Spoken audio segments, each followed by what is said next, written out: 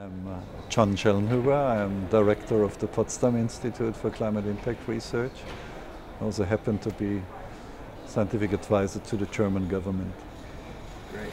Now, if you were to sum it up in a few sentences, what's the biggest issue facing humanity right now? I would call it the sustainability crisis, if you like. So it's a combination of climate change, obviously. It's the question of how we will feed 9 billion people during this century. Yeah? It's the question of land use, urbanization. So in a sense you have entwined a number of crises, if you like, and they all tell us we cannot do business as usual anymore. Okay. Now, do you think the Earth can hold the 9 billion projected people? Actually, that will be subject of my talk on first day. Carrying capacity of the planet. How many people can live in a decent way on this planet if we use our resources in a careful way. I do think that we can feed 9 billion people, but we will have to make big changes. What would those big changes look like? It could be simply switching to a new diet, so getting away from beef. That would help a lot, but I think the way we use our land has to be different. But the precondition for everything is, of course, to stabilize the climate. If we have unbridled climate change and this planet would get warmer by, say, 5 degrees centigrade by the end of the century, then it will not be able to sustain something like a higher form of civilization. I'm pretty sure about that. Are you concerned that that's the reality that we're facing?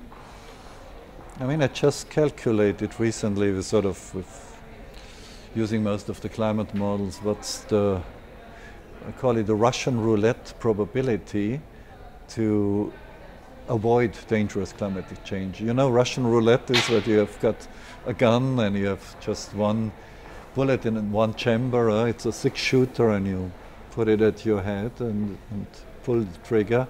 So you have a 5 in 6 chance of surviving. Nevertheless, nobody plays Russian roulette because people think the risk is too high, actually. Yeah? Actually, in order to achieve at least a Russian roulette chance, to avoid dangerous climatic change, we would have to reduce global emissions by the middle of this century by 80%. And for the US and Germany and UK, it means almost complete decarbonization. Now you can judge for yourself whether this is a fair chance or not. But if you listen to what people say about Copenhagen conference, the big political conference that will happen here in December, when nobody is really even daring to mention such a target, which still would not provide us a brilliant chance. So it's tricky.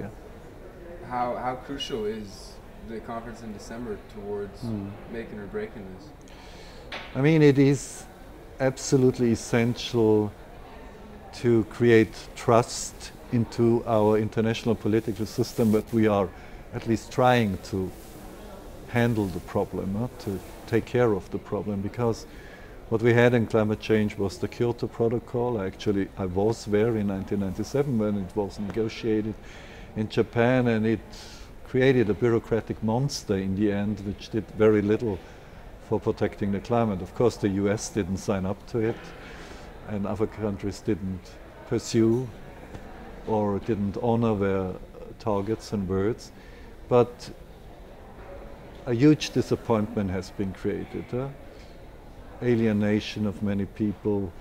And so I think this conference would just be a proof of concept that the world is able to handle the problem.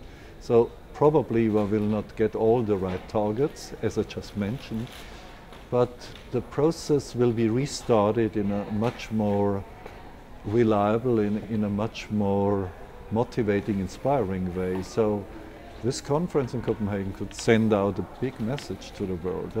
But the message in the end would be, now we are finally on track, we got rolling, but this is just the first part of the journey, clearly. So there need to be many successful Copenhagen conferences to come. Now, have we had any successful climate change conferences in the past?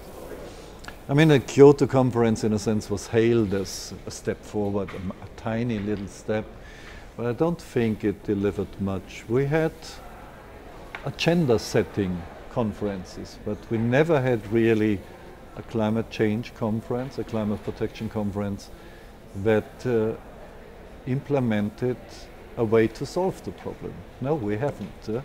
So hopefully this will be the first of its kind, but believe me, it's not the last one. Now, do you think there's a bit of a conflict with human nature and what we've done with business and civilization and the world we depend on? I mean, just look at the current economic crisis. I mean, in a sense, this was the paradigm, the mindset of post-Second World War, that competition, free market, greed, what have you, unlimited profits, the system will spin forever that way, and everybody will become wealthier, and the system will even transgress the natural limits of the laws of physics and economics and what have you, and this cannot work. So in a sense, what we feel now is that you live on your substance, on your capital, and you are sort of just always taking loans on the future when the system will crash finally. In principle, everybody knew it would crash, but nobody knew when. So most people said, well, the music is playing, it runs on and on. And this is just a little example, actually, as compared to the climate crisis, what is ahead of us. So this economic depression, which is ahead of us, could learn us many lessons, could teach us many lessons, actually, that you can only spend what you have earned before, and the same is true for natural capital. I mean, I give you one number which tells us how crazy the situation is we are in. I mean, we are currently using as much fossil fuels, so gas and oil and so on, every year as nature created through geochemical processes over 1 million years. So you're spending your capital at a rate which is 1 to 1 million, actually. This cannot last forever, obviously not. So we are in an absolutely no analog situation now, and we have to wake up and say, no, this cannot be the way forward. We have to change our course, and we have to quickly, for example, switch to renewable energy, because the sun is providing us all the energy we need. But we have become very complacent. We thought cheap oil is there forever. And I think this is the lesson we learn from the current economic crunch, that sustainability is not just a word, it's not just green blah blah, it is our reality. It seems like these problems have been around for so long, and people have been talking about them over and over again. Why haven't we done anything about it yet? I mean, the question is, who are we? Is it individuals? Some individuals have changed even their life and try to avoid all types of emissions and don't try to not to impact the natural resources. We can be our representatives sitting on Capitol Hill or in the House of Parliament and so on. And we, that's business people, people who have special interests and so on. The problem is that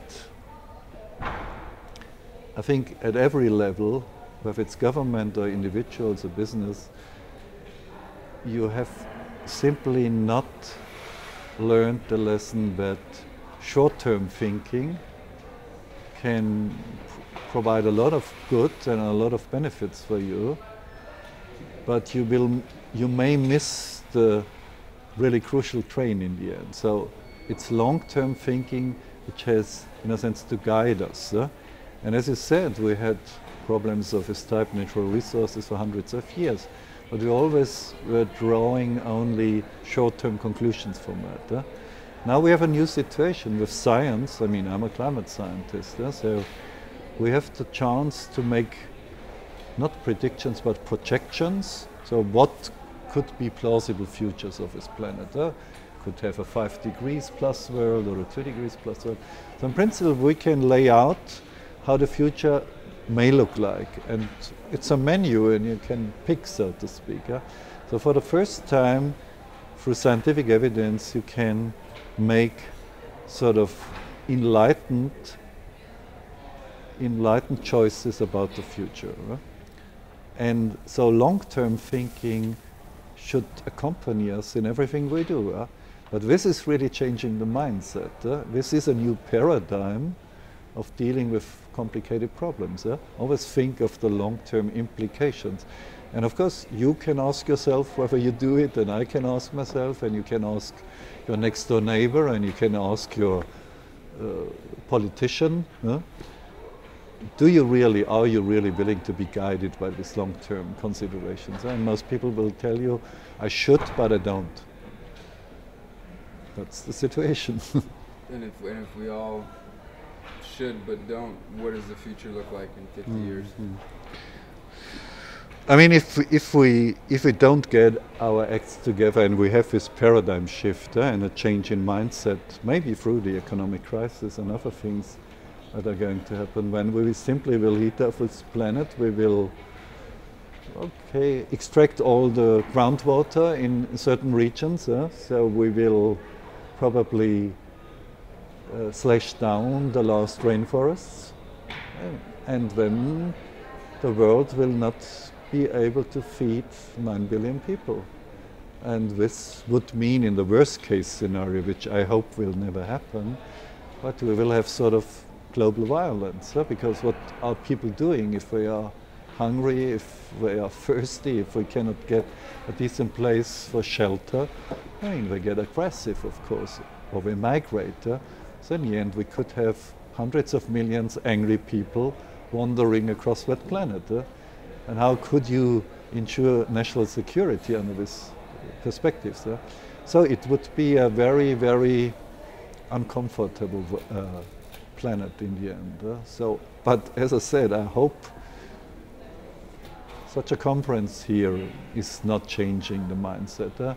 It can be a tiny little part of a transformation process. And I think, to come back to what you asked earlier, I mean, the political conference here in Copenhagen could make a difference based on the scientific evidence now. If real leadership would be exerted, would be applied, that means Mr. Obama has to come here, and Mr. Brown and Mrs. Merkel and all this, and Mr. Sarkozy and all these people, and of course heads of state of China and India. I would have to say, yes, we see we are in a big crisis, we are in big trouble. It's the time for leadership now. I mean, if, for example, the US president would stay away, I think it would be a very bad sign. And nobody would really take the results seriously again. So it's the time where heroes can be created, but also villains.